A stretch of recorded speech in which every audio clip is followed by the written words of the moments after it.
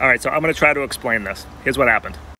The short story is that while I was away, 11 people from a group called Rise of the Moors, a right-wing paramilitary group out of Rhode Island, were arrested on 95 over the weekend after an hours-long standoff. They were arrested on weapons charges, and that's all playing out through the courts as we speak. To understand who the Rise of the Moors are, you have to understand two separate American ideologies. The first is the Moorish Science Temple of America, founded, I think, 1913 in New Jersey. The basic tenet of this organization, and many like it, is that all of the African Americans that were brought to America as slaves are actually all part of the singular royal family. So therefore, the institution of slavery denied them their rightful place as kings and queens. It is all historical nonsense. The second tenet you have to understand is the sovereign citizens movement that started, I believe, in 1971.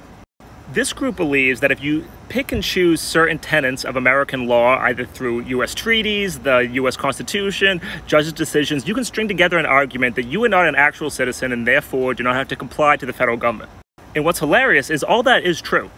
You could pick and choose many different laws and many different court decisions to string together any argument. In fact, that's mostly what the Supreme Court does.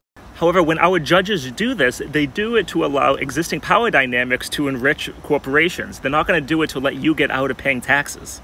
So the two tenets from those different groups have combined to form what looks to be an organization from Rhode Island founded around 2018 called the Rise of the Moors. They argue that African Americans are not actually American citizens and therefore do not have to follow U.S. law.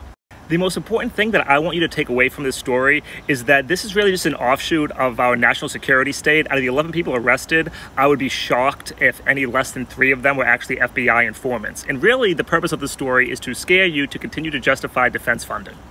Almost all these organizations are either created by, manipulated by, or created by the conditions from our national security state.